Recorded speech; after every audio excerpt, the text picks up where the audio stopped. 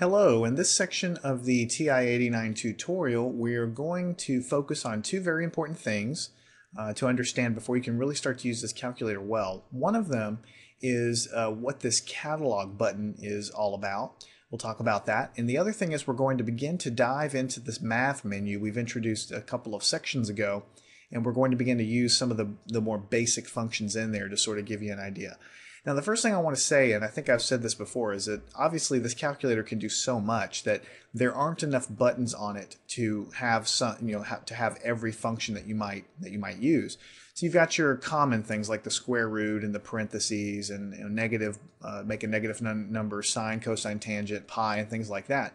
But as you might guess, there's hundreds of additional things that you would need. You don't have enough buttons. So if you are having a hard time finding the function that you need to do or that you need to perform, and you've already looked in the math menu, which we've sort of introduced a minute ago, and you're not finding it, then you really need to dive into the catalog menu. So before I can show you that, we turn on the calculator, we're presented with the screen. If you have a titanium anyway, go ahead and hit enter when it's on home, and it's going to take you straight into the screen here. So the first thing we need to do to go and explore that is just hit the catalog button here. And inside of here, you're going to see every single function that this calculator can do in alphabetical order. So if you're completely lost and you have no idea where to find the function that you need in the calculator, just go ahead and hit catalog and look in here. Now notice that there's just a lot of entries here. So you can scroll down and see them all. One thing to note is that if you want to skip around, like let's say you know your function begins with an L, then you can just go over here and hit L. So H-I-J-K-L, that's this button right here. You don't have to hit alpha or anything, just go ahead and hit this button and it's going to take you directly to the L. So when you're in the catalog menu, you can just hit any key on this screen here that has a letter above it and it's going to take you. If you hit the M here, it'll take you to the M's. If you hit the I's, it'll take you to the I's. You don't have to hit alpha. Usually whenever you want to engage one of these letters, you have to hit the alpha button to make a letter actually pop up. But in the catalog menu, it knows that when you're trying to press one of these buttons like Z, it's going to take you to all of the things with Z. So let's go back to A. And we'll just look at a quick example. So the first one here is absolute value. This happens to be a function that you can also get to in the math menu, but it's listed here in the catalog menu as well. You can think of the catalog as the absolute master index of everything the calculator can do. In other words, it encompasses everything in the math menu plus all of the other functions of the calculator that may be a little bit more obscure. If you want to use this function, when it's highlighted here, you just hit enter and it'll put ABS, absolute value, on the stack. You can put, -5 here, close the parentheses, hit enter, and it's going to return the absolute value. Notice it puts absolute value bars around my number here because I've got the, the TI-89 is just great about representing things like that. So it's useful for things like that. Now, I'll just go ahead and show you, just because I already mentioned it. If you go into the math menu, second function, math, inside the number menu, go ahead and hit the right arrow. The very second thing in that menu is absolute value. So you see, the math menu really is usually where you're going to go to try to find what you need. But there are some functions that are not in any other menu other than the catalog, because the catalog is the master index. And one of those is the logarithm. See here in blue, we have the natural logarithm, that's base E logarithm. But if you want to take a regular logarithm to base 10, it is nowhere else in this calculator other than the catalog menu. So if I go to L, like this, and I just go ahead and merrily scroll down, so I've got Li, there's natural log right there, see? So notice that we have natural log in here also. It's also a button on the calculator. And there's log. So if I just hit regular log, that's base 10. And let's just take a log of base 10 of the number 10. And we should get a value of 1 back because it's base 10. 10 raised to the 1 power is going to give me 10. So if you can't find what you're looking for in the math menu and you can't find what you're looking for on a button on the calculator, then it's got to be in the catalog menu. And that's probably why they put the button front and center right here. You won't use it that much, but when you are hunting for something, it's going to be indispensable. One more thing I'll show you. Let me go ahead and hit A to get back up here to A. Is that there are a lot of other things in this catalog menu that really you won't even that you probably won't use unless you're programming the thing. If you're actually trying to write a program for it, which this calculator is fully programmable. For instance, the archive command, that's something that you wouldn't use unless you were trying to program the thing. Let's go over to Z. So here, QRS, TUV, WO. It looks like Z is up here in its own button, so we'll hit Z.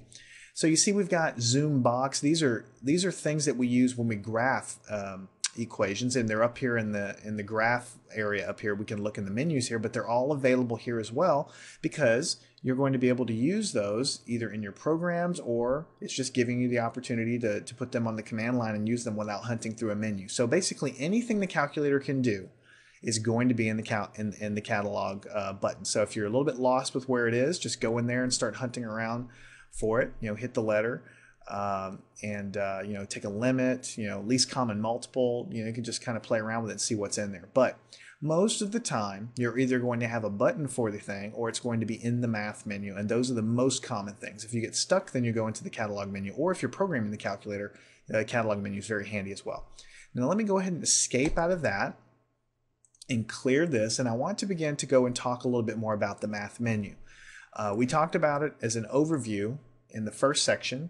It's got it broken down into a lot of different categories. If you're dealing with angles, you've got things in here with angles. You can hit escape here. If you're dealing with matrices, you can do your determinants. You can do your row reductions, your transpose, your identity matrix. There's a lot of different things there. If you're dealing with complex numbers, you've got real and imaginary and things like that. We're going to go through all of these as we go. And even when you get into calculus, it's got things like integration and differentiation.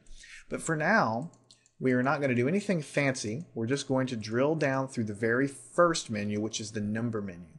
Now, everything in the number menu, in my opinion, you probably won't use too much on a day-to-day basis unless you're programming the calculator. But I think it's a good menu to go through because it's something everyone can understand, to teach you how to use the menus. You're not going to have any trouble understanding any of these things here. And, it is useful if you're programming the thing. So we're going to go through these now, and in subsequent sections when we tackle different areas of math, we're going to go in and look at these other menus here in the math menu. So the first one is exact. That is going to be used if you have a decimal and you want to convert it back to a fraction. A lot of times you'll do a calculation and you'll get a decimal. Let's say the answer you get is 0.25. Now you all know what fraction that is, but if you were to take the answer that you get and dump it inside the exact guy here, then the calculator will come back and say, okay, that's 1/4. And so it's pretty useful if you're doing a long calculation and you get a number like, let's just go back to the, well, actually, it's already highlighted here, you see, because it puts the same guy up here. So I can go in here and just edit the value that's really in here. It's a good thing. So we'll go ahead and go backspace like that. So let's say we get exact of, 1.45. Let's see what it does with that. In that case, it calculates that 29 over 20, the fraction 29 over 20, is equal to this decimal. So it's really useful. Sometimes you want to keep everything in terms of fractions, and that works out great. Sometimes you end up having to convert to a decimal, and then you want to go back to a fraction. So that's handy there. Let me go ahead and clear these out. Back to the math menu, second function math. That's the first one. The second one is the absolute value. We've already talked about that. You can put a number or an expression or an argument in there, and it's going to return the absolute value. Below that is a rounding function. And it works just like you would think, except that you need to specify the number of decimal places you want to round to. So let's say I have the number 4.2587, and I want to round it to 1 decimal place. So I have to tell it how many decimal places to round to. And I go ahead and hit enter here, and it's going to be 4.3 because I told it that. Now if I go in here and edit this guy, I'm going to go ahead and back in backspace over here and say I'm going to do that and round it to 3 decimal points. Then it rounds it to 3 decimal points, and it rounds it in just a normal fashion. So that's a useful thing. Not something that you probably use every day unless you were programming it, but if you were programming the thing, it could be very useful. Let's go back into the math menu. Under that is our 2 functions, I part and F part. I is for integer part, and F is for fractional part. So if I go to integer part and I put a number 25.698 and just close it off and hit enter, it's going to return 25. Basically, integer part does exactly what it says. It just returns the integer part of whatever number you put in here. If I go over here instead of 25 and make it 525, then it's going to return 525 because that's the integer part. Now if I go back in here, you might guess, if I go to the fractional part of 525.698, then it's going to return only the decimal part that comes after the decimal point. So not something that you're going to use too much in your math classes, but if you're writing a program, it may be very likely that you're calculating an answer and you may only care about the integer part of the answer, and so you would use that function. Okay, under that we have floor and ceiling, which are related almost to the rounding function, but they're even a little bit simpler. If in the floor command you put 56.2, then it's going to basically round down all the time to the integer lower. So if I go back and edit this just to show you an example, so 56.2 gives 56. What if I make it 56.9? It's still going to return 56 because it's going to the floor. In other words, no matter what the decimal is, it's always looking at the lower integer down there. Now you can compare that to the ceiling, which is, as you might expect, let me go back up here, as you might expect, for the ceiling, if I put 56.9, it's always going to go to the next integer, so it's going to return 57. And if I go and change, 56.9 and make it 56.1 and take the ceiling, it's also going to return 57. So floor and ceiling are useful if you really don't care about the decimal point so much. You just need to be consistent on if you're looking at the lower integer or the upper integer, and you don't care so much about rounding in the proper way. If you care about true rounding, then you need to use the rounding function that we just talked about. All right, let's go back and look under that. Now the next one, number 8, sign, is really just used to return if it's a negative or positive number. So if you put 25 in there and hit enter, it's going to return the number 1, positive 1, which means this is a positive number. If I go in here and put in negative 25 like that and hit enter, it's going to return negative 1. So it's just telling you the sign of whatever argument you put in here, whatever number, expression, or whatever it is. And again, it's not something you're going to use too much because you already know by looking at it if it's negative or positive.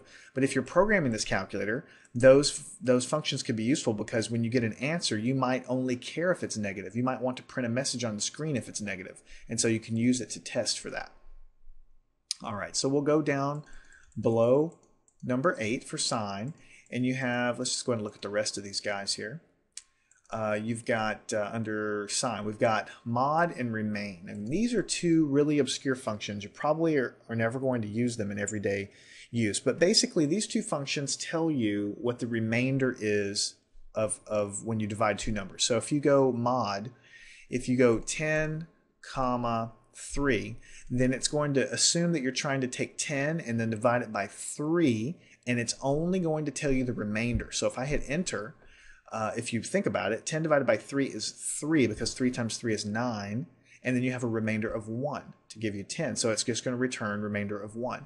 If I go and say, do a mod of 10, 2, it should return 0 because 10 divided by 2 is 5 with no remainder at all. So there's a remainder of 0 there. Now, you basically use the mod function when you have a positive number over here on the right. When you have a positive number over there on the right. Now, there's another guy here called remain, and mod and remain actually use different algorithms inside. So basically, if you have a positive number for the second argument here, you'd use the first one, the mod function. If you had remain, then you would use that one if you had a negative number. So if we're going to do negative 3, so 10 divided by negative 3 and go ahead and hit enter, you're going to get the correct remainder of 1 because 10 divided by negative 3 should be negative 3 because negative 3 times negative 3 is positive 9 with a remainder of 1.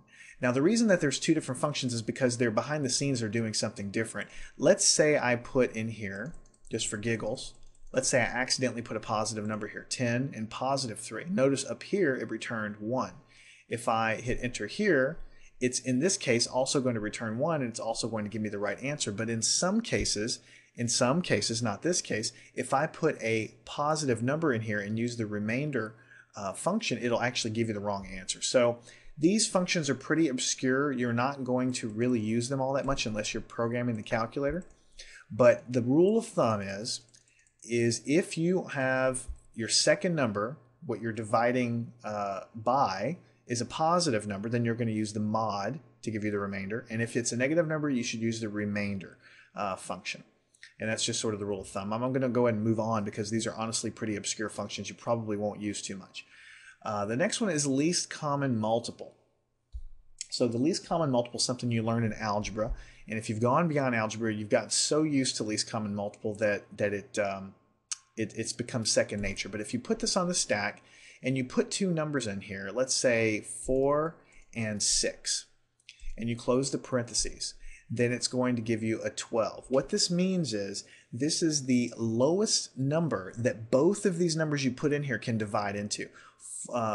12 divided by 4 is 3, and 12 divided by 6 is 2. So they can divide evenly. It's the lowest number that both of these numbers can divide into evenly is the bottom line.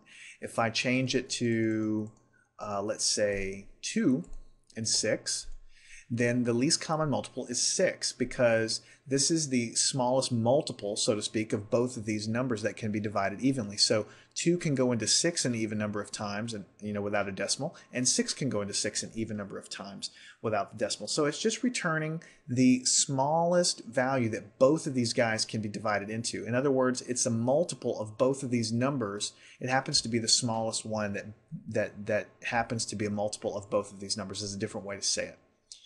Now, if you clear those out and go back to the math menu, then underneath least common multiple is greatest common divisor. Greatest common divisor. So if you put that on the stack and put 10, let's do 20, greatest common divisor, and hit enter, then the answer is 10 because this one is returning what is the largest number that can be divided into both of these numbers an even number of times. The largest divisor that can be divided into both of those numbers an even number of times. So if I go back and edit that, and maybe I change this one to 5, 20, this is the largest number that can be divided into both of these guys. Let's do something a little bit different. Let's say I had 64. And let's say it was, 36, and hit enter. The answer is 4 because 4 is the largest number that can go into both of these numbers. In other words, it can be divided into both of these numbers evenly because 4 can go into 64 a whole number of times, and 4 can go into 36 an even number of times. So greatest common divisor and least common multiple. One of them is what's the largest number can be divided into these two numbers evenly, and the other one is what's the smallest multiple of the two numbers that you provide to the guy. So pretty basic math definitions. The calculator can do them. You're not going to be using them too much, but you never know. Okay, the next one is root. The next one is root, and this is one that you probably will use quite a bit.